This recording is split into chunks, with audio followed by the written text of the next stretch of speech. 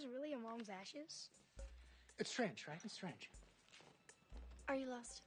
No, my mom works in the cafeteria. And she said I could come up here and look for Dr. Sloan. Do you know him? Can you take care of him? Oh, man, you would not believe what just happened to me. There's a kid looking for you. What? Daddy? What? Nicely done. Thanks. I'll be getting you back for that. Looking forward to it. You're not my father. But I am hoping to build me some ears. You found him. You two know each other? You know his parents? His mom works in the cafeteria. What's all this? It's letters from the kids in my class. Letters to me. He has the internal structure to hear. He just doesn't have now the external structure. So I thought if I came in with my letters, Dr. Sloan might feel sorry for me and do the surgery for free. Oh, look, I'd like to help. I would if I could, but pro bono surgery. You should probably know that on my way here this morning, 3 different people thought I was in a costume. My head looks like a prominent Halloween costume. Just thought you should know that. You're good. Pro bono surgery is not just about me giving you my time. Surgery like this requires OR time, an anesthesiologist, a general surgeon to remove the cartilage from your ribs, at least 2 surgical nurses. Couldn't you ask them for help? I could, but I don't have any social capital. The nurses hate me. They've formed a club that's all about hating me. And the other doctors don't owe me any favors because I've never done any for them. I'm sorry. I wish I could help. I would if I could.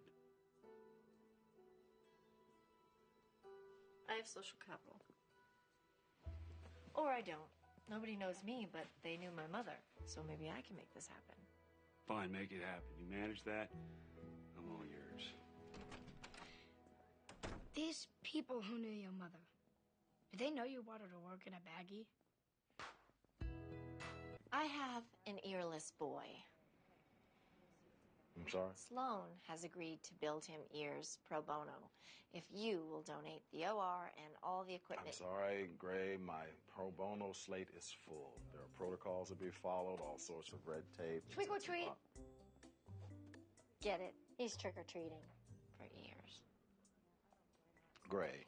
You know, my mother, she was big on pro bono surgeries.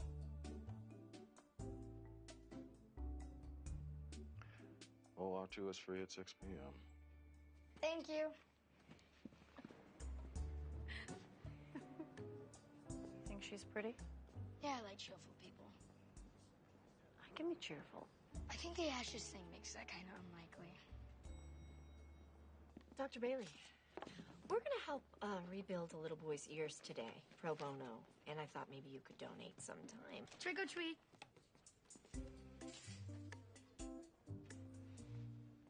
For ears. He's trick-or-treating for ears. Yeah. Could you also persuade some of the surgical nurses to help out? They seem to really like you. Trick or treat. Stop that. All right, I'm in. I have an earless boy waiting for me. Okay, so we have one plastic surgeon, a general surgeon, an anesthesiologist, 3 scrub nurses, and an OR. Let's call your mom, kid. You're gonna get some ears. You know, I'm impressed. I didn't think you'd pull this off.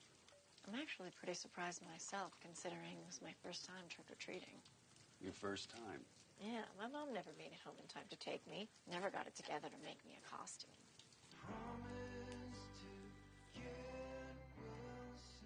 Look at that. Not a bad day's work.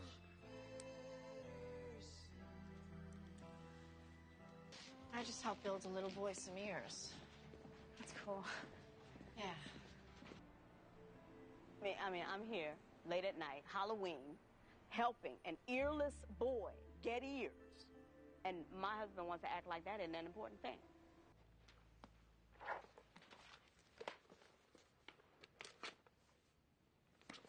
Dr. Gray?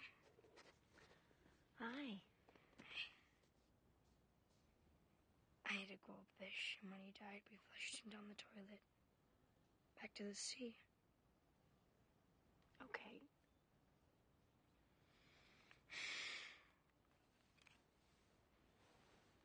to the sea is better than your cubby.